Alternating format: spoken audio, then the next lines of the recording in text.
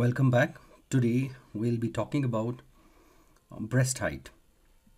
So breast height is defined as almost universally adopted standard height for measuring girth, diameter, and basal area of standing trees.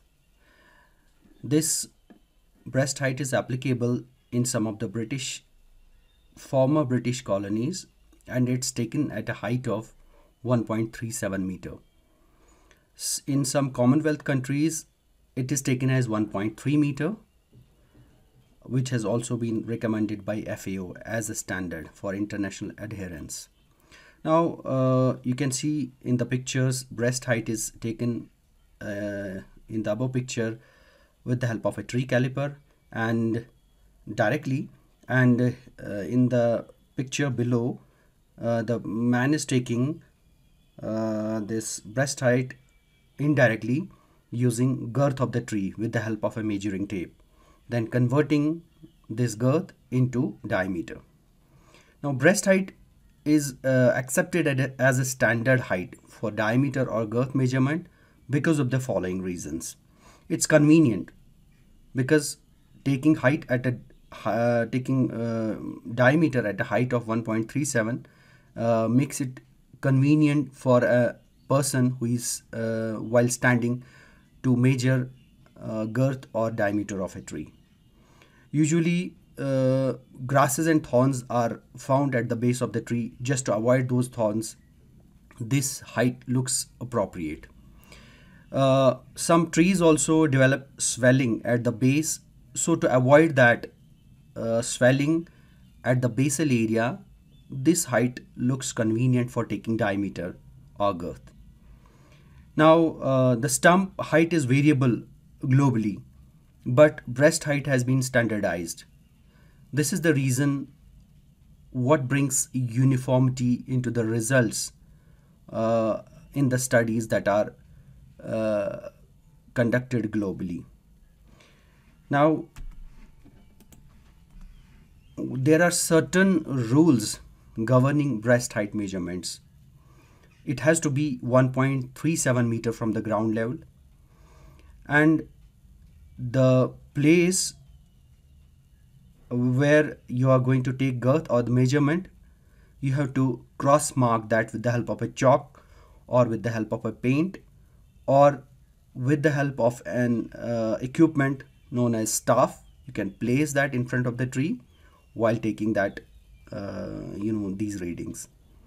Now, if you if a tree is placed on the hill, you have to take DBH on the upper hillside.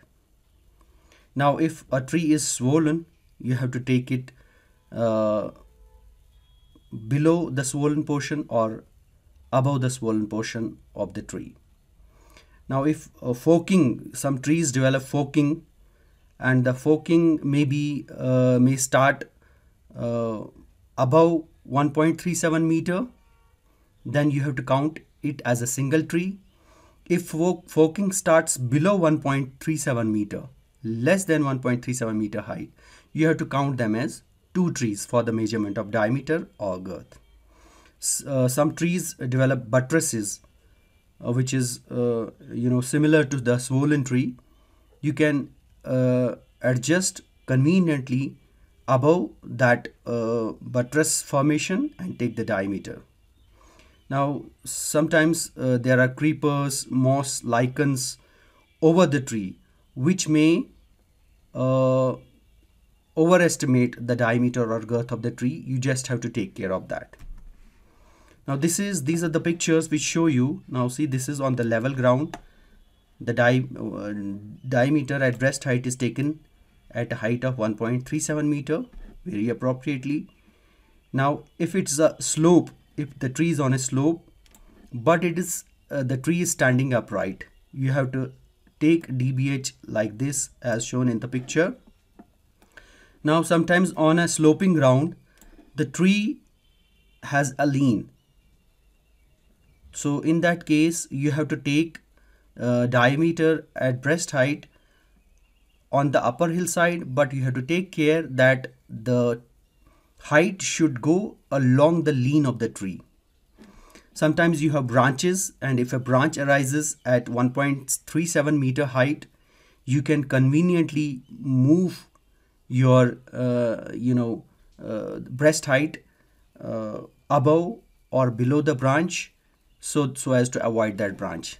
Now, if forking is placed at 1.37 meter, you conveniently take the two stems separately and take their diameters or girth individually. Now, if forking is above 1.37 meter, you have to take it as a single tree for the consideration of diameter.